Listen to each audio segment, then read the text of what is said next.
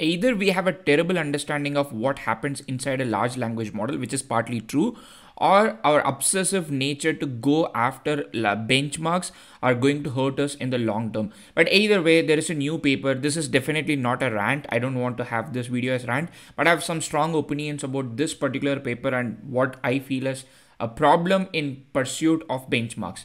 First of all, this paper is called TinyGSM. The paper says it is achieving greater than 80% on GSM 8K, which is a benchmark dataset with small language models. I know Microsoft is obsessed with this word called SLM, and I saw Satya Nadella talking a couple of times about SLM on different occasions, and they recently released 5 model, which I've still not yet covered.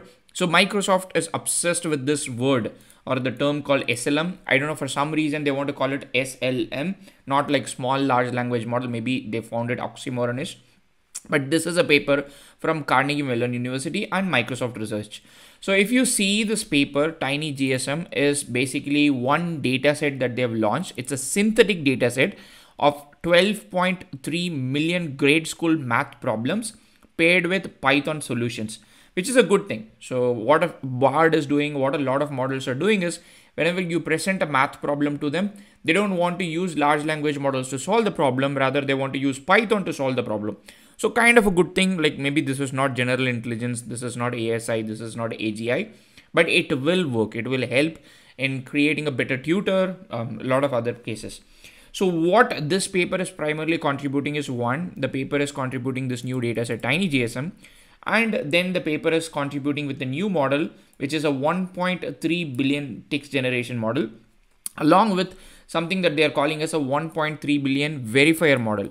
So with the verifier model, when they couple it with the verifier model, they are going to achieve 81.5% accuracy. I mean, just see, they're going to achieve 81.5% accuracy, while you can see the top line, GPT-4 using Python itself is this. So what they're saying is that this is the gap between a $1.5 million, I was going to say $1 million, 1.5 million parameter model coupled with a 1.5 million verifier model and GPT-4 with Python. I honestly want to believe this. I honestly have good faith that this might be a really good model, but I don't know. So the immediate next thing that I did is I was searching for if there is anything related to contamination. So I was like, okay, fine. The numbers look absurd, or numbers look amazing, which is kind of absurd in my algorithm and in my like mental algorithm. So I wanted to see like if there is anything contamination. So rightfully, they have a section called contamination text. While we never use the GSM 8K test set during training, which I highly appreciate. When you build a model, you are absolutely not supposed to train the model using the test set of a benchmark. Please do not ever do that.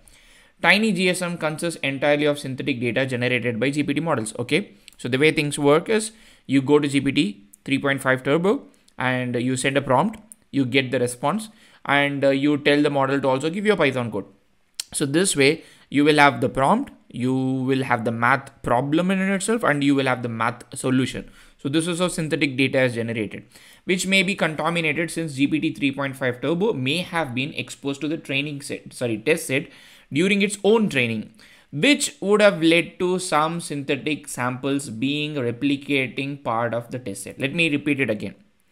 So one, they did not use GSM 8K test data for their own model training, but what they're saying is, because they use GPT 3.5 Turbo, which might have got exposed to the test set of GSM 8K during its own training, which might have resulted in some synthetic samples that they might have used in the training of this new model that they are proposing, they decided to like check this. So they wanted to prevent contamination.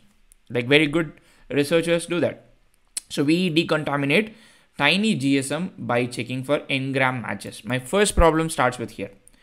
If you want to decontaminate something, I know this is also an established technique, like for you to decontaminate, but if you are going to use only n grams, and in this case they are using n is equal to 30 to actually figure out whether the text was an exact match or not.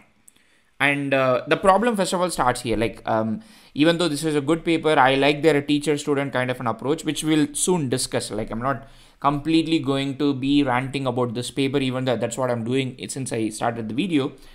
So they're using an n equal to 30 n-gram. So if you're not familiar with n-gram, so for example, if you take this text, while we never use the GSM 8K, 1 gram would be you split everything into while, comma v, comma never, use v, GSM 8K.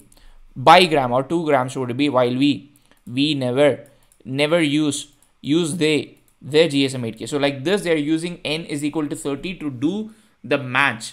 They remove the punctuations, numbers before computing matching. Out of 11 million unique synthetic questions, 22 questions have a non-zero 13-gram match with the test. So it's a very small percentage, like if you see. So it's just like 0.35% of full set. That might make me give them a benefit of doubt, but I strongly believe having a 13-gram match is definitely not the right approach, which the researchers also agree here. One alternative is to check the embedding similarity through our clustering results on CodeGen. Embedding suggests that the embedding mostly reflects semantic topics rather than the structural functional similarity, making it unfit for checking similarity in the math.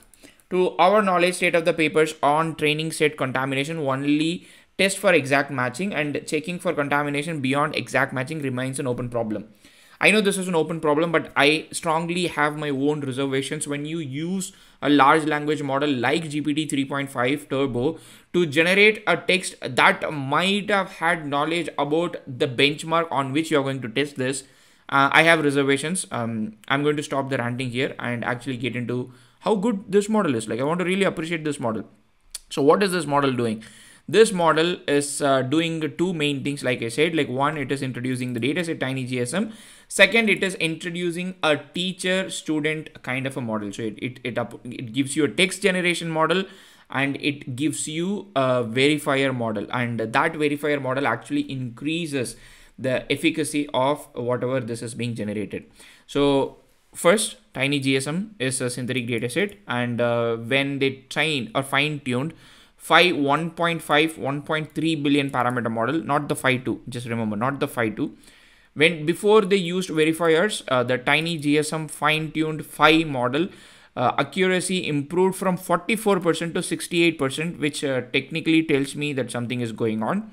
But anyways, like as I said, I have the benefit of doubt. I want to appreciate the effort. So notably, our smallest model, 125 million parameter model, can also achieve 63.1.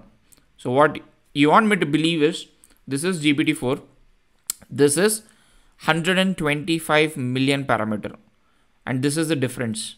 I know the difference is like 40%, maybe like a huge number, but I just want to leave you there. That is a difference. Now the next thing is, they are actually demonstrating that verifiers as a concept can be a huge improvement for the small scale or SLMs, what Microsoft loves calling it, SLMs.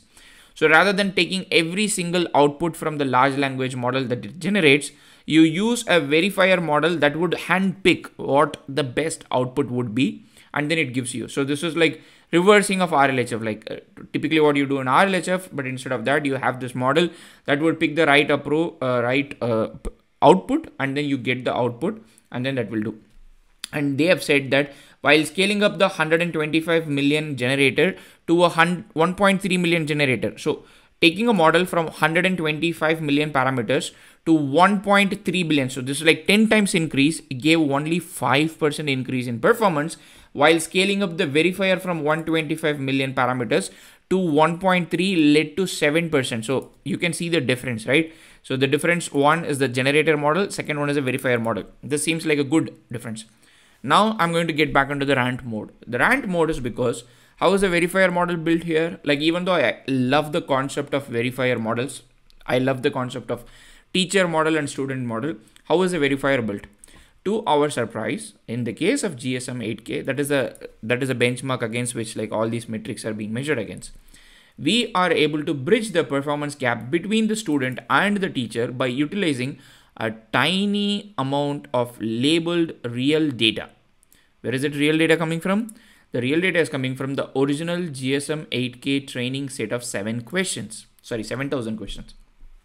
So they took 7,000 questions from GSM 8K training set. Now, in their defense, they can say they did not use the test data, which I really appreciate, but they used GSM 8K training set, 7,000 questions from this, and trained an independent verifier model. Independent? How independent it is? Okay. At test time, the verifier score the responses, select among multiple candidate answers generated from the student model, then we output the highest score generation as the final submission. So while this approach is really good, like I strongly believe that you need to have this kind of multiple layers to get really good things out of this model. Once again, I have my reservations about how this model uses a verifier model from the benchmark dataset while it is even training dataset. So overall, I want to stop this video here. I appreciate TinyGSM data. I appreciate Microsoft Research. I appreciate Carnegie Mellon University.